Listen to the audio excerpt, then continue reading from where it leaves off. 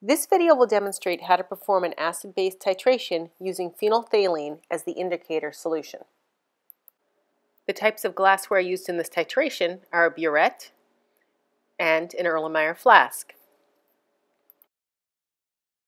Remember to record volume from a burette to 2 decimal places, so the volume here is approximately 0.93 milliliters. The goal of a titration that uses a phenolphthalein indicator solution is to add titrant until the solution that is initially colorless turns a light pink color. When you're ready to begin titrating, record the initial burette volume. Here that initial volume is approximately 21.83 milliliters.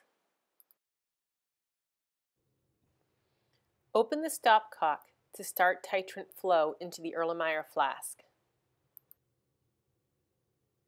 Here I am demonstrating the proper technique for titrating, which involves controlling the stopcock with your left hand, putting your thumb in front of the stopcock and your other fingers behind it. This hand position gives you the best control over the burette. When you start to see faint pink lines appearing in the flask, you know that you're approaching the end point of the titration.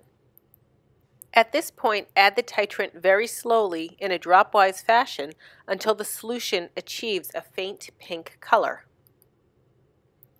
As long as the pink color persists for at least 30 seconds, the titration is complete. The last thing to be done is to record the final burette volume, which here is approximately 34.05 milliliters. The amount of titrant needed to reach the end point of the titration is simply the difference between the initial and final burette volumes. And in this case, that volume is 12.22 milliliters.